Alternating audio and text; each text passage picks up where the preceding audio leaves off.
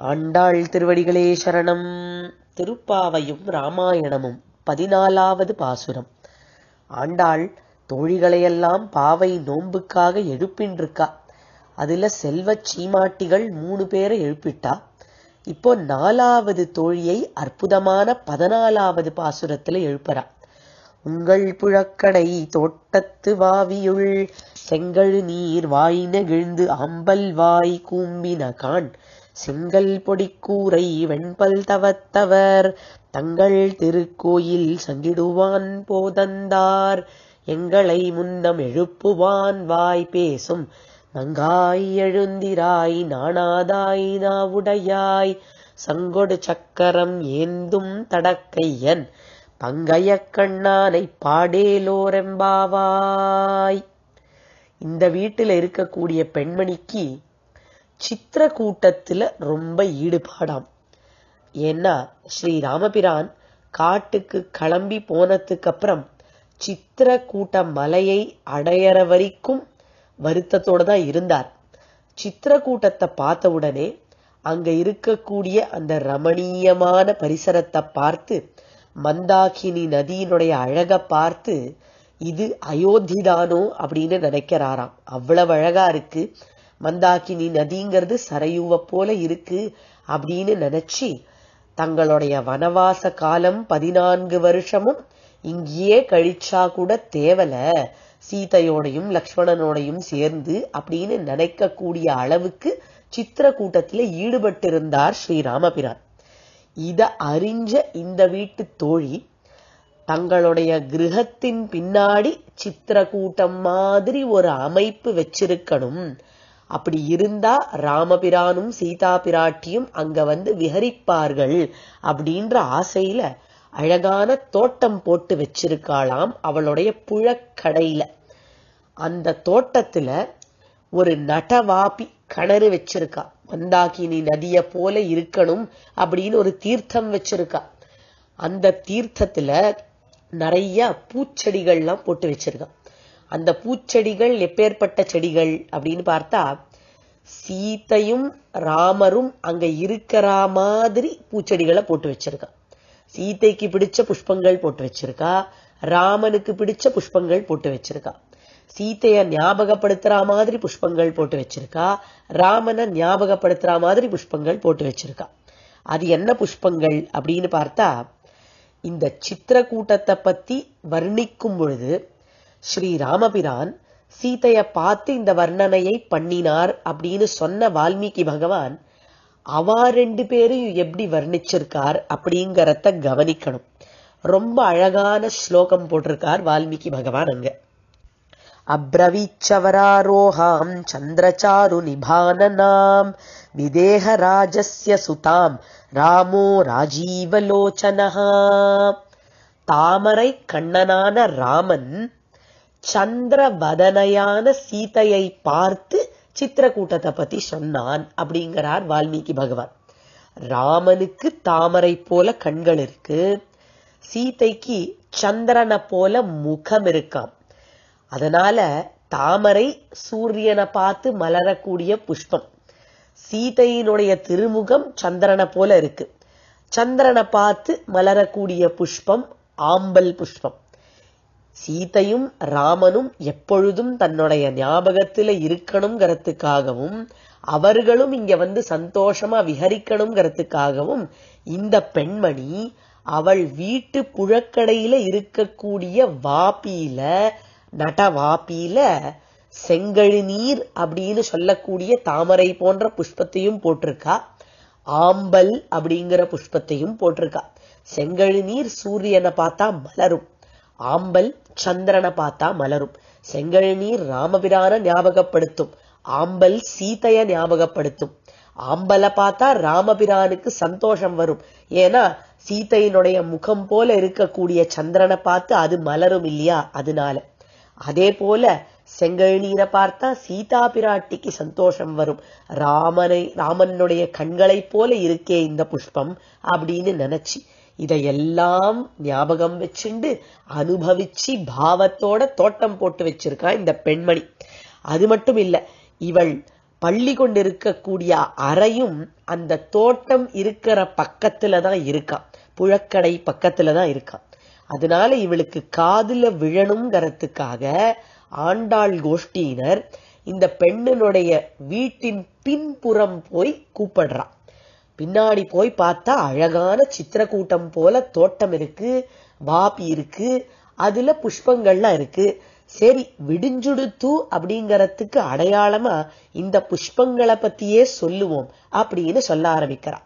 உங்கள் புழக்கடை தோட்டத்து வாவியுள் செங்கழு நீர் வாய் நெகிழ்ந்து ஆம்பல் வாய் கும்பினகான்.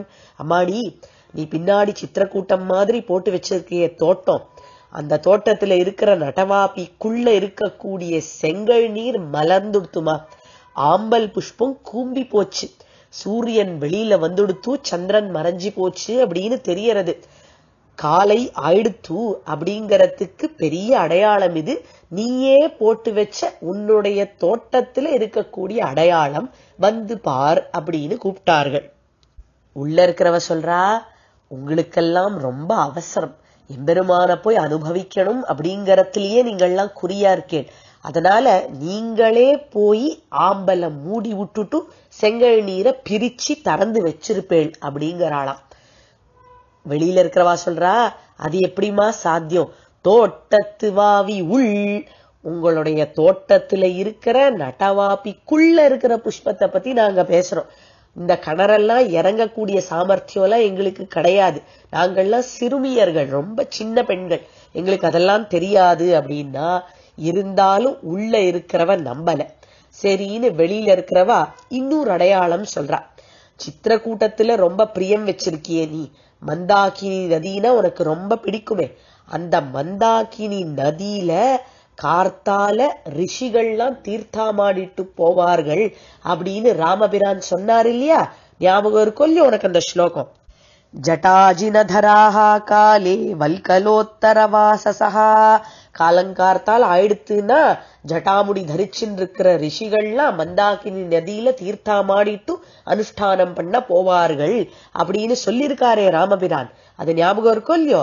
அதே போல கொஞ்சம் வெளியில வந்து பாரு, நம்ம ஊர்ல இருக்கக்கூடிய ரிஷிகள், முனிவர்கள், சந்நியாசிகள் எல்லாம் போரா பாரு, செங்கல் பொடி கூரை வெண்பல் தவத்தவர் தங்கள் திருக்கோயில் சங்கிடுவான் போதந்தார்.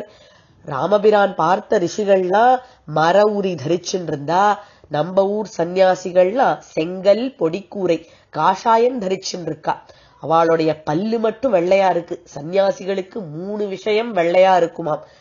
யதீனாம் 3 சுக்லானி பவந்தி, அது என்னன்னு பார்த்தா யஜ்ஞோபவீதம் தந்தாஷ்ச ததா ஜந்து நிவாரணம் அப்படிங்கிறா.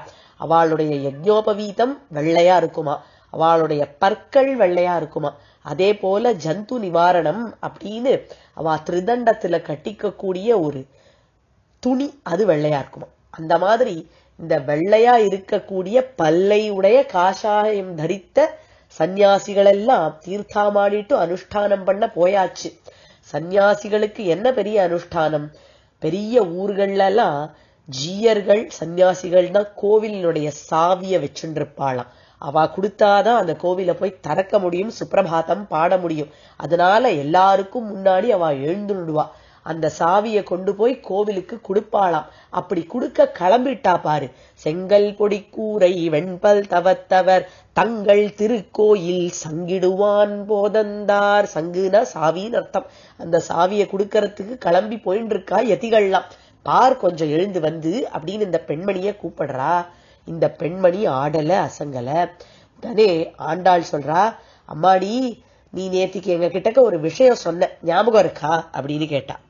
எங்களை முன்னம் எழுப்புவான் வாய் பேசும் நங்காய் நானாதாய் நாவுடையாய்.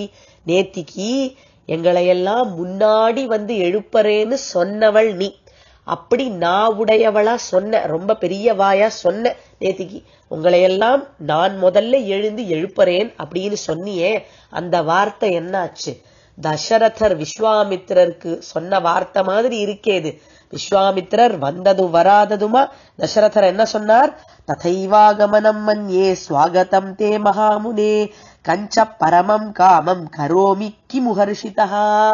முனிவரே வருக, உங்களுக்கு என்ன சந்தோஷத்தை கொடுக்குமோ அதை நான் செய்ய கடவேன் அப்படின்னு முதல்லையே பிரதிஜை பண்ணி மாட்டின்றார் தசரதர். அந்த மாதிரி நீயும் எங்க கிட்ட இப்ப மாட்டின்னு இருக்க. நேத்திக்கு பிரதிஜை பண்ணின பெருசா எங்களை எல்லாம் முன்னாடி எழுப்பறேன்னு. ஆனா இப்போ அது என்ன ஆச்சு? நானாதா, இவருக்கு வெட்கமா இல்லையா? நீ சொன்ன வார்த்தையில ஸ்திரமா நிக்க மாட்டேங்கிறியே. விஸ்வாமித்திரர் தசரதரை கேட்டா மாதிரி நாங்க உன்னை கேட்கட்டுமா? இப்போ பூர்வமர்த்தம் பிரதிஸ்ருத்ய பிரதிஜ்ஞாம் ஹாதுமிச்சசி. முன்னாடி பெருசா பிரதிஜை பண்ணிட்டு இப்போ பின்வாங்கறியே. ராமனை அனுப்புன்னு சொன்ன உடனே தசரதர் உடனே பின்வாங்கிட்டாரு. என்ன சொன்னார்? ஊனசோடச வருஷோமே ராமோ ராஜீவலோச்சனஹா. என்னுடைய ராமன் 16 வயசு கூட ஆல, தாமரை கண்ணன், கண்விழிக்க மாட்டான் ராத்திரியில. எப்படி அவன் நிஷாச்சரர்கள்னு சொல்லக்கூடிய ராட்சசாலோட சண்டை போடுவான்? அவனால முடியாது. உங்களுக்கு வேணும்னா நான் வரேன் அப்படின்னார். அப்புறம் கொஞ்சம் யோசிச்சு, இல்ல என்னுடைய சைன்யத்தை அனுப்புறேன் அப்படின்னுட்டார். இப்படி எல்லாம் சொல்றது உனக்கு லட்சணமா? தசரதரே, நீர் யாரு? சூரிய குலத்து ராஜா. உங்களுடைய குலத்துல யாருமே வாக்கு தவறினது கிடையாது. அப்படி இருக்கும் பொழுது எனக்கு வந்தவுடனே பிரதிஜை பண்ணி சத்தியம் பண்ணிட்டு இப்ப பின்வாங்கிறது நியாயமா? இது உங்களுக்கு அடுக்குமா? நானாதாய் அப்படின்னு அவர் அன்னைக்கு கேட்டாரே, அத போல நாங்க உன்னை இப்ப கேட்கலாமா? நானாதாய் நாவுடையாய். வெறும் நாவால மட்டும்தான் பேசுவ போல இருக்கு, செயல்ல ஒன்னும் காட்ட மாட்ட போல இருக்கு. நாவுடையாய் அப்படின்னா உடனே உள்ள இருக்கிறவ சொன்னா, என்னவோ இப்படி அபாண்டமா என்ன சொல்லின்னு இருக்கேள், எதுக்காக இப்ப இவ்வளவு சீக்கிரம் கிளம்பி போறேன் அப்படின்னு கேக்குறா. எதுக்குன்னு உனக்கு தெரியாதாமா? எம்பெருமான பாடதானே நாங்க போறோம். எப்பேற்பட்ட எம்பெருமான பாட போறோம்? சங்கொடு சக்கரம் ஏந்தும் தடக்கையன் பங்கைய கண்ணானை பாட. ராஜீவலோச்சனன் அப்படின்னு சொன்னாரே தசரதர், அந்த பங்கைய கண்ணனான ராமனை தான் நாங்க பாட போறோம். ஏன்னா ராமன் சுகுமாரமானவன், அதனால கூடையே வச்சுண்டு அனுபவம் பண்ணலாம்னு நினைச்சார் தசரதர். அதே போல நீயும் நினைக்கிற. ஆனா அந்த தாமரை கண்ணனுடைய கட்டாட்சம் எல்லாருக்கும் கிடைக்கணும், எல்லாரும் அவருடைய பராக்கிரமத்தை உணரணுங்கிறதுக்காக விஸ்வாமித்திரர் அழைச்சுண்டு போகணும்னு பார்த்தார். அதே போல நீயும் ராமபிரான் ராஜீவலோச்சனன் பங்கைய கண்ணன் சீதையவர் பார்க்கிற அழக நீ ரசிக்கணுங்கிறதுக்காக உங்க ஆத்திலேயே சித்திரக்கூட்டத்தையே கட்டி வச்சிருக்க. ஆனா அது மட்டும் நியாயம் இல்லம்மா. ஏக சுவாதுன புஞ்சீத, நல்ல சாப்பாடுனா ஒருத்தரே அனுபவிக்கிறது நியாயம் இல்லை.